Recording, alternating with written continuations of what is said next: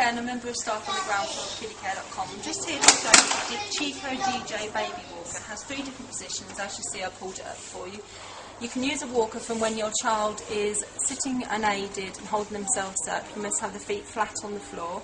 I found this very useful for my 11-month-old. He's using it at the moment. He's been using it since he was about 7 months. It's really useful to help them to walk, and it's somewhere else to put them so they don't have to be sitting on the floor, or you don't have to be holding them all the time. Once the child is actually walking on their own, you will have to stop using the walker. I hope that helps you with your decision. Thank you.